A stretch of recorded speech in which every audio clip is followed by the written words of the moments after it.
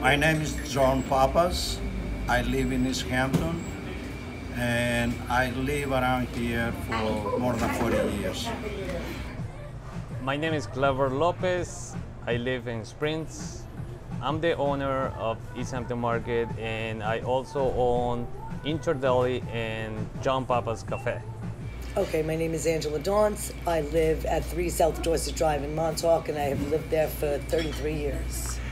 We're at John Papa's Cafe. I'm a waitress in East Hampton.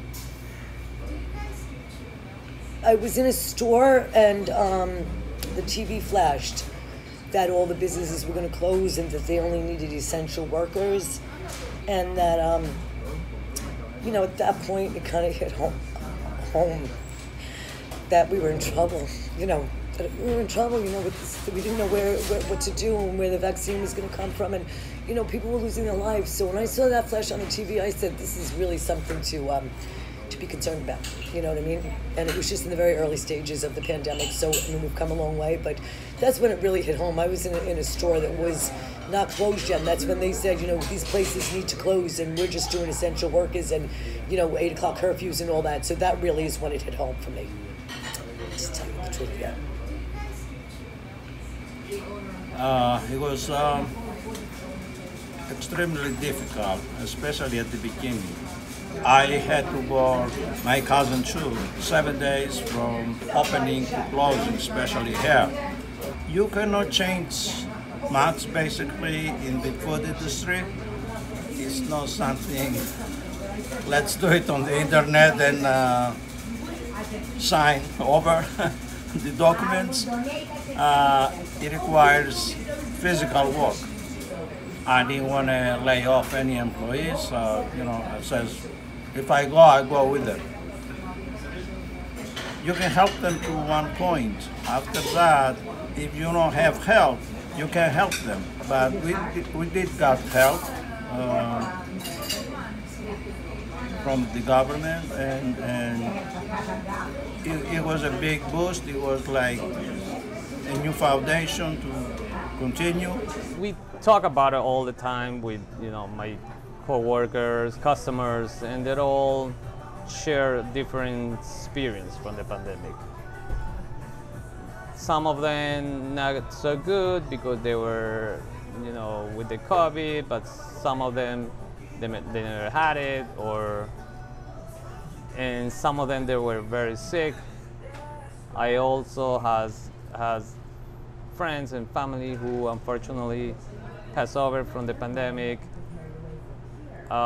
which is very sad, but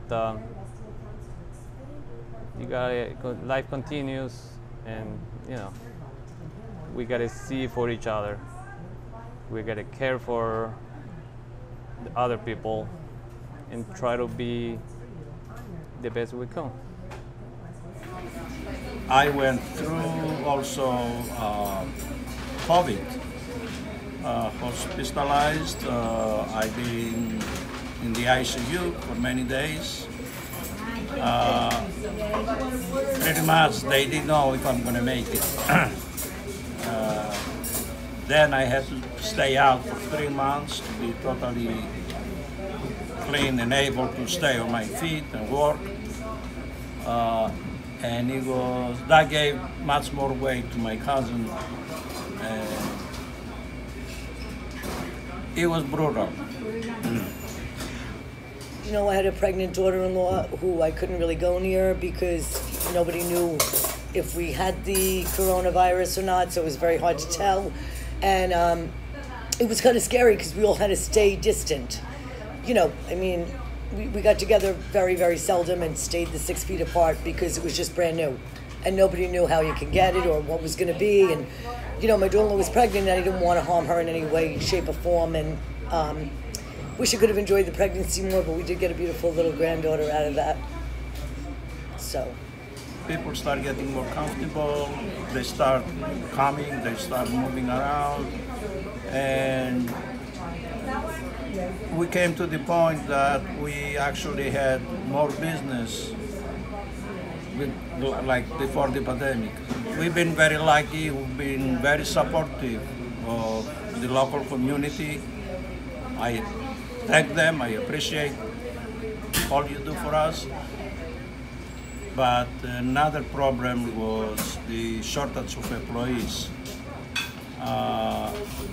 And that made it devastating. I have four kids. One is 23, who's helping me out with the business. And my other daughter, she's 18. She got to college. She also helped me out. And I also have my wife, which she's my very best friend and love, which I love her. And she helps me out here too with the business. I think it brought people a little bit closer together. It gave people a sense of fear, but also a sense that a community can come together and we can all get through this together. And with it being together, we can be strong and we can overcome anything. It made me think a little differently. It made me think that it's not just the work. It's also you have to have a better mentality, better thinking. People were more supportive. They tried to help my employees. They were tipping better.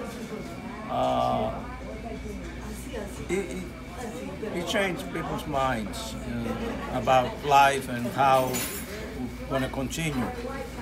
So I hope it stays that way. I hope that kind of mentality would stay for good. Everything it has like a stop. Like some of them, they're retired.